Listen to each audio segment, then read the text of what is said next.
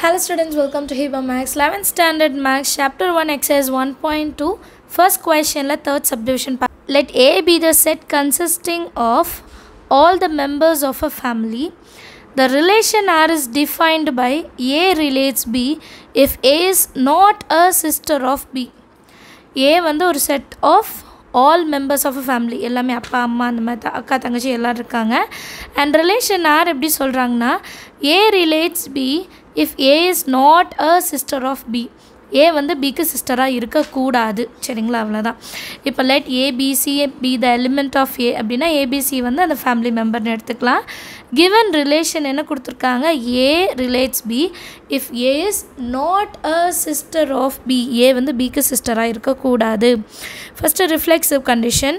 Reflexive condition என்ன, ஏ வந்து ஏவுக்கே சிஸ்டராக இருக்கக்கூடாது. கரெக்டாக, ஏ ரிலேட்ஸ் ஏன்னா என்ன, ஏ is not a sister of ஏ. கண்டிப்பாக எனக்கு நானே சிஸ்டராக இருக்க முடியாது. So A is reflexive. அடுத்தது சிமெட்ரிக். ஏ வந்து பிக்கு சிஸ்டராக இருக்கக்கூடாது, அதே மாதிரி பி வந்து ஏக்கு சிஸ்டராக இருக்கக்கூடாது. ஆனால் ஏ பிக்கு சிஸ்டராக எல்லாம் போகலாம், பட் பி வந்து ஏக்கு சிஸ்டராக இருக்கலாம் இல்லையா. So A is not a sister of B, but B may be a sister of ஏ சொல்ல முடியாது இல்லையா. therefore R is not symmetric.